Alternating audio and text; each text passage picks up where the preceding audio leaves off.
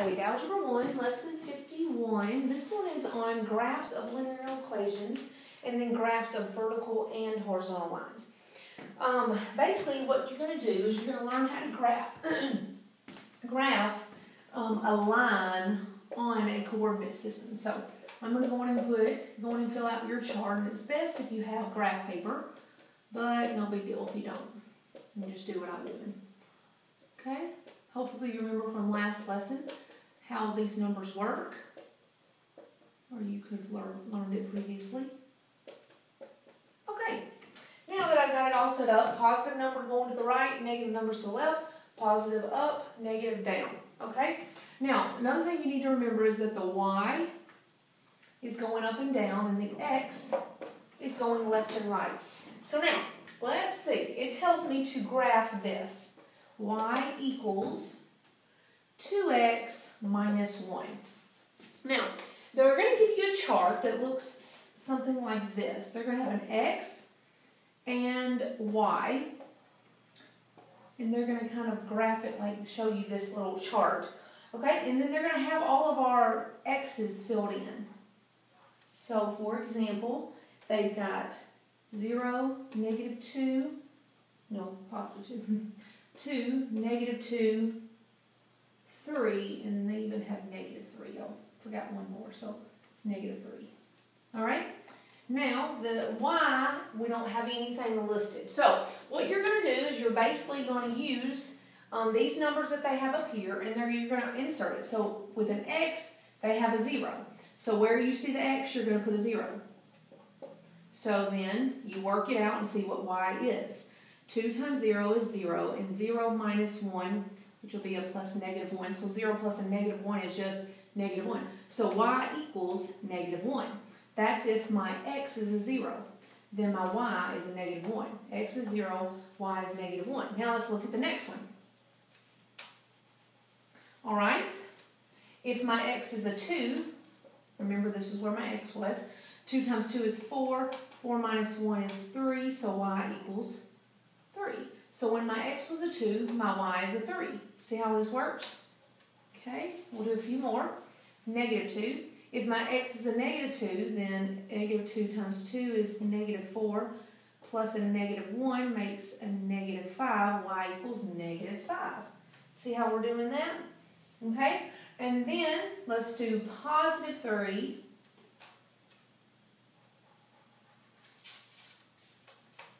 Positive 3. 3 times 2 is 6, minus 1 is 5.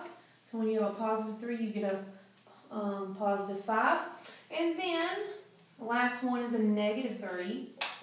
Negative 3 times 2 is a negative 6. Plus a negative 1 makes a negative 7. Y is a negative 7. So we get a negative 3, we get a negative 7. Now, basically what you're going to do is, this is x and this is y. This one's x and this one's y.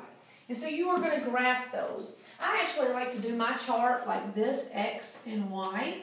And so they had a 0, 2, negative 2, 3, and negative 3. And then my y's were negative 1, 3, negative 5, 5, negative 7. Okay? And then I know that I'm graphing 0, negative 1, 2, positive 3. Negative 2, negative 5, 3, 5, negative 3, negative 7, just like that. Okay, so either chart you look at, they both do the same things. So let's go on and graph it. 0. 0, this is my x. So my 0 is in the middle right here. And I'm not going to go left or right because it's 0. And then negative 1, I can either go positive 1 or negative 1. And I'm going to go down negative 1. So 0, negative 1 is this spot right here. Okay? The next one is 2, 3. It's kind of like battleship. So 1, 2, up, 1, 2, 3. So this is kind of where they meet the middle. If you want to go 1, 2, and then go 3, and then put your fingers together like that, that'll create it as well. Okay? And then negative 2, negative 5, negative 1, 2, and then negative 1, 2, 3, 4, 5. 1, 2, 3, 4, 5 meets in the middle right there. All right, and then 3, 5. 1, 2, 3, up, 5. And then negative 3, negative 7, negative 1, 2, 3, negative 7 would be somewhere negative 6, negative 7. Okay, so something right there. All right, and then I've got a dot here, a dot here, a dot here, a dot here, and a dot here. So basically you just take and draw you a line. And so the equation y equals 2x minus 1, which is what they gave us in the beginning, is that right there, graphed. Okay? So you didn't actually have to know what x was or what y was. You just put in the numbers they give you, or you can come up with your own. It would give you the same answer, just so you know. But they're going to start you off by giving you the x's. Later on, you'll have to come up with some on your own. Okay? Let's try another one. All right? Next chart, I'm going to try to erase this the best I can so I can reuse my chart, my graph right here. Okay? Just fixing the ones I have. Okay, ready for the next one? Here's the next graph they want us to do. Y equals negative 1/2, negative 1/2 x plus 2. Now, again, they give me some numbers, and I'm going to write them x, y like this, up and down rather than sideways, just because I like it better like that. And they give me 0, 2, and negative 2 for my x's. 0, 2, and negative 2. So I got to figure out the y is once I put it in here. Okay, so here we go. We're going to put a 0 where an x is. So here we go. Okay, so 0 times a negative half is, anything times 0 is 0. So 0 plus 2 is 2. So y equals 2. So when x is 0, y is 2. All right, let's try the next one, okay? A positive 2 is going to be our next one that we're going to try. Okay, so positive 2. But what I want you to notice is we're multiplying it by a fraction. So what we're going to do is make this 2 over 1, because 2 over 1 is the same thing as 2. Any whole number 2, or any whole number, to make it a fraction, you put it over 1. So here we go. We've got negative 1 times 2, which gives me negative 2. And then 2 times 1 is positive 2. All right? And so negative 2 divided by positive 2 gives me a negative 1. Okay? Now we're going to go and bring down this plus 2 and answer the final. So then negative 1 plus 2 gives me a positive 1. So when x is 2, y is 1. All right? Now let's try when x is negative 2. What happens?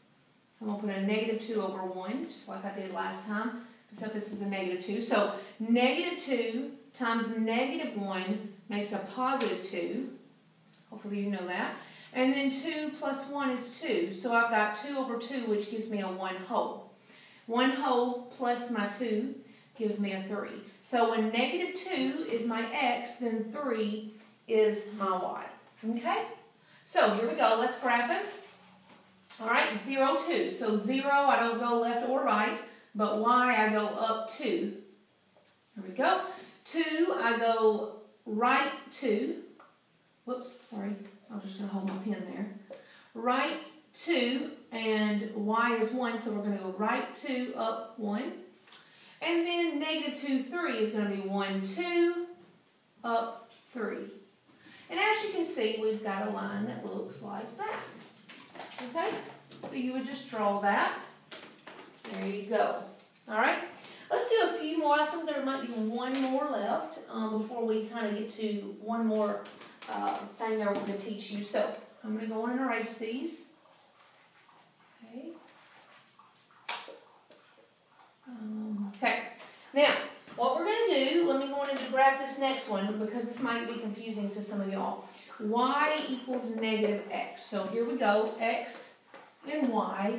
They give me some x's, 0, 3, and negative 3. Okay, and then y. All right, so here's what's going to happen.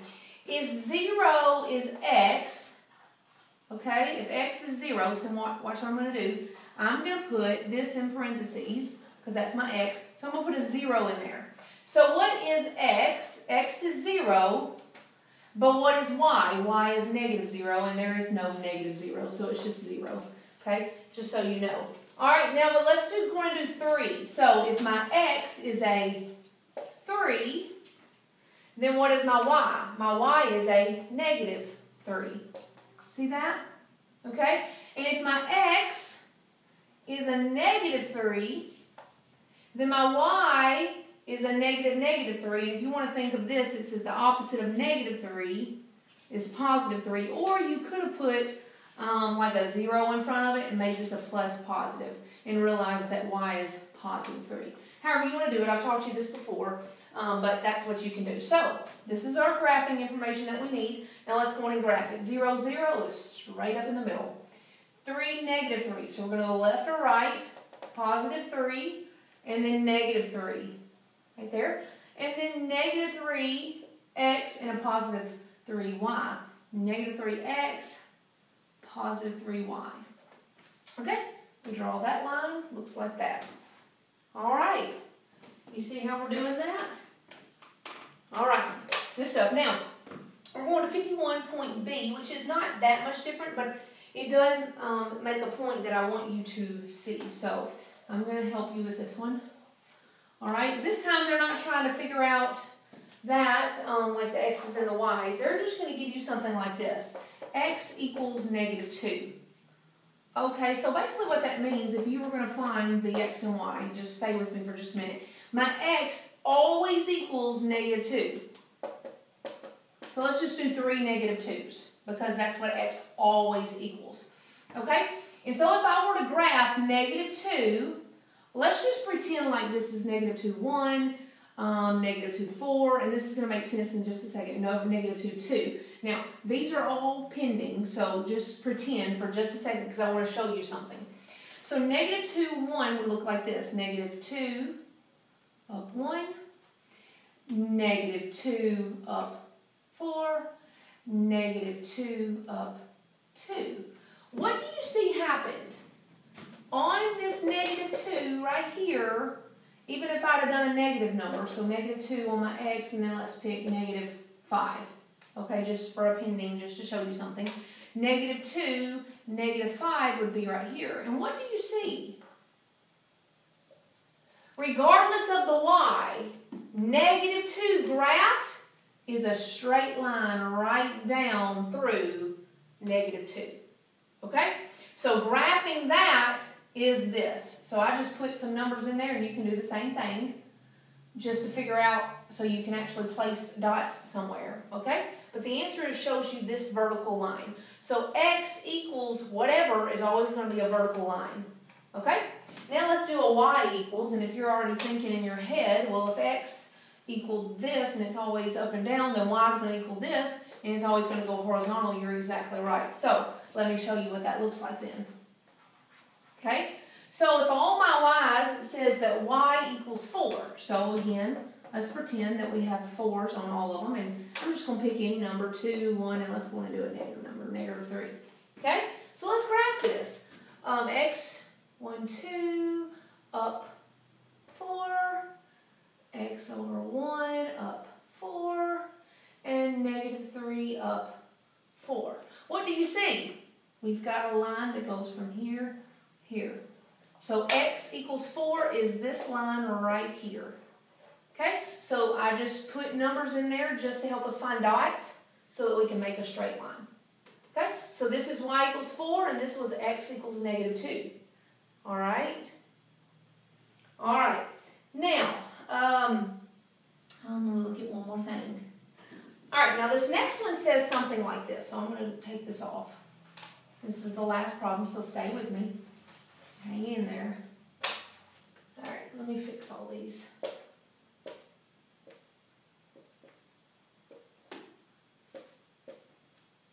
Okay, there we go. Now, here's what it says. Graph y equals 2x and y equals 2 on the same rectangular coordinate system. Now, don't freak out, just take one at a time. So, let's do y equals 2 since I just taught on that. So, y equals 2. So, if they're always going to be 2, then let's just put 0, 4, and negative 4. Okay? So, let's go and graph y equals 2. This is the one we're on. Y is always 2. So, x, let's just put some fake ones in there, 0 and 2. So, 0 up 2, 4, 1, 2, 3, 4, up 2, and negative 4 up 2. So we've got this line right there. All right, that is that one right there. Now let's do y equals to x, okay? And here I'm going to put the graph part, these x and y things down here because I'm running out of room. Okay, and you're just going to choose any x. So let's do 1, let's do 4, and let's do negative 4 just to get us a negative number in there. Okay, so here we go. If x is 1, then what is y? Y is 2 times 1, which is 2. If x is 4, then y is 4 times 2 is 8. If x is negative 4, then 2 times negative 4 is negative 8. Okay, so I've got some points. Now let's graph them.